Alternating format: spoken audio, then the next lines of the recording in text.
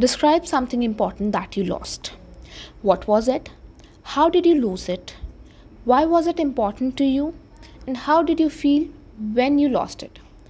And the sample answer is, I have lost many things in my life.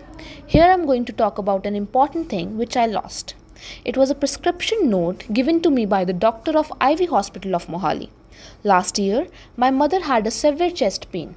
So I took her to the local hospital, but when I observed that her pain had increased with the passage of time, thus I decided to take her to IV Hospital, and for that I had already booked an appointment through phone.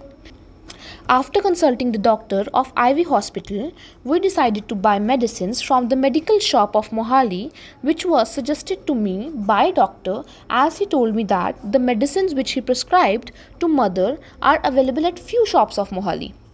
As I wanted to start the treatment of my mother without wasting a second, so I went to the particular shop to purchase the medicines. When I reached there, I saw a huge crowd of buyers at the shop. Thus I stood in the queue for my turn. When I was purchasing the medicines, all of a sudden I heard a strange noise. When I turned back, I saw that riots were occurring because of a misunderstanding between two political parties. Due to this, all shopkeepers decided to shut down the shutters immediately, and I picked up the packet of medicines and left the place. When I was on my way, I realized that I forgot the prescription note at the chemist shop. Due to the crisis in the city, it was not possible for me to go there again. The prescription was very important for me because on it, the MRN number was mentioned along with the instruction of the doctor.